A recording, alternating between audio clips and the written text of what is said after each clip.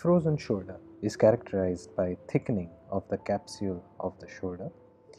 This causes stiffness in shoulder movements.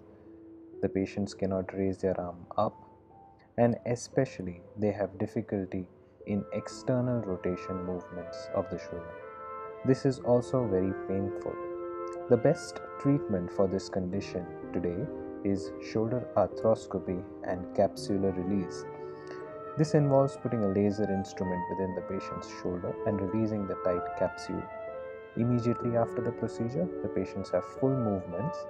One day after the procedure, the patients can do full passive movements, and 7 days after the procedure, the patients have complete movement which is active and pain-free. As you see here, the patient is able to move her arm in the front and to the side without much pain.